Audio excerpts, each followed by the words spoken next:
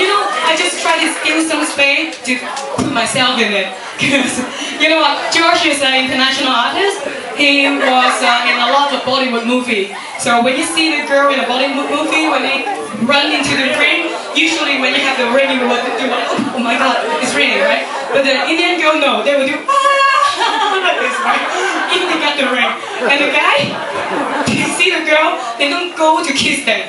They will do this, always pass away. I always couldn't touch him. And then he will start to do this to me. So, anyway, give it up again, Josh. Thank you. She said, in Hong Kong, if you girls come out of the street, and if your trains will run away, or hold an umbrella, it's the same which happens in India. Also, what you see is just in movies. Alright? The same thing, rain! That's what happens. Thank you all, it's my first time in Hong Kong. I came here for some other work. Emily and Marcus are my friends. So I told them I'm here.